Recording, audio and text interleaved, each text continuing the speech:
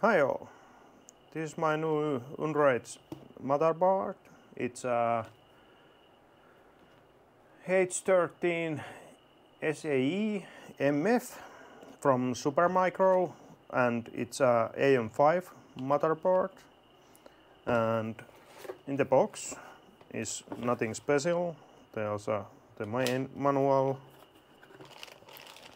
couple of SATA cables, the I/O shield, and the motherboard itself. I'm going to put this away, and here is the motherboard. So it really is AM5, and I'm going to use 64 gigs of registered DDR5 ECC memory, and it has two M.2 slots here and 4x PCIe slot where I'm going to use a 10 gig NIC, then two 16x slots of PCIe. When you are populating both, it's only 8 and 8, but it's going to be everything I need.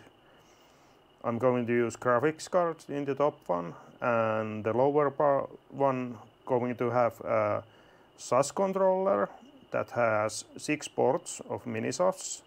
That is about it. You can connect 24 drives with the SAS controller, so I'm going to be okay with the connectivity. What else there is? This side has nothing special. And at the back side there's the normal display ports.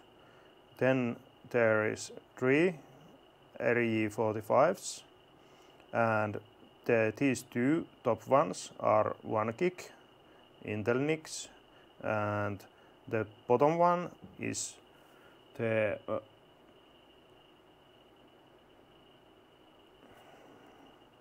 and this bottom one is a IP-MI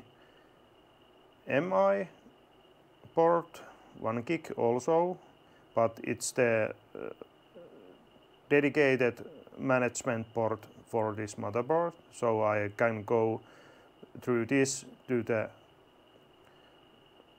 BIOS and everything through this port without even booting the server, so it's very useful. There's 3 of USB 2A ports and 3 of USB-C ports. These are 3.1 ports, these USB-C ports, and the basics audio anyone going to use. I'm not going to use them for anything, but this is the motherboard, and I'm going to put this in my Unraid server, and that's about it.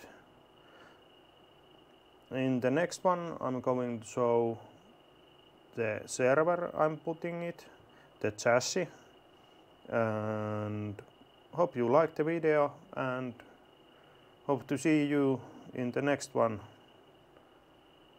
Thanks and bye.